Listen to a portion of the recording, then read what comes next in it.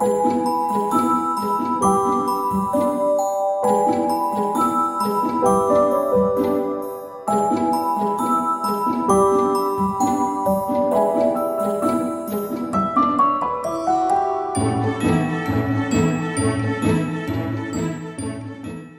everyone, today we're going to transform this rather plain chest of drawers by adding some pull handles, also known as cup or scoop handles.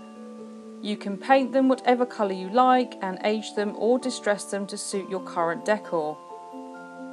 We'll be using the Cricut Maker machine,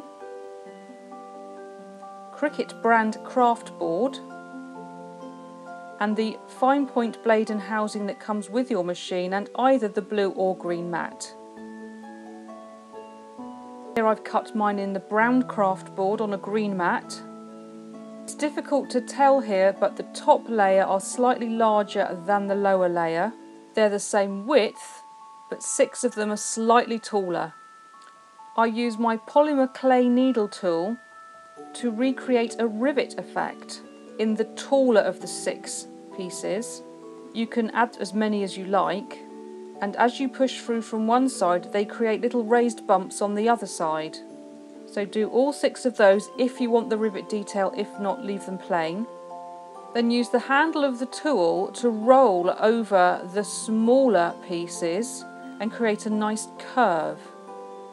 And then use the smaller piece of the tool, a narrower piece, to create an even more defined curve, or use the handle of a paintbrush.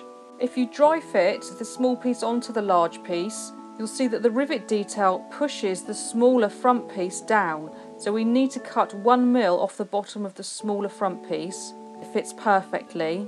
Don't want the rivet detail, don't cut off the 1 mil strip and it will fit exactly. So whichever way you want to do it, glue all of these small front pieces onto the larger back piece and allow them to dry. Then take some cardboard and double side your masking tape. Stick the handles down onto the masking tape. Paint them whichever colour you like. I'm just brushing on some Inca Gold. I only needed 1 coat and it looks fab when it's finished. Again, you can distress this down, add some black smudge marks. Just generally have some fun. I can't resist metallic. Next thing we need to do is to glue them onto the drawers. I like to create a jig. This is simply something that you use over and again so that you get something in the exact same place. So here I am using a very high-tech piece of cardboard. It's slightly less than half the height of my drawer front. I've marked in from either end the distance where I'd like my handle to start and finish. And this enables me to glue the handles on the same place on every drawer front. It's simple but very effective.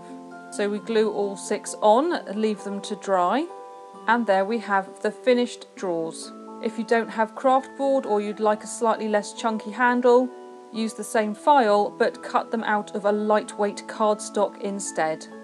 Thank you for joining me today. Don't forget to subscribe if you're not already subscribed to the YouTube channel. Join us over on Facebook and Instagram at Spellbound Miniatures. The SVG files are available on Etsy, or they're free every month, included in our monthly membership group. Find all the links in the description below this video. Have a great day and I'll see you soon.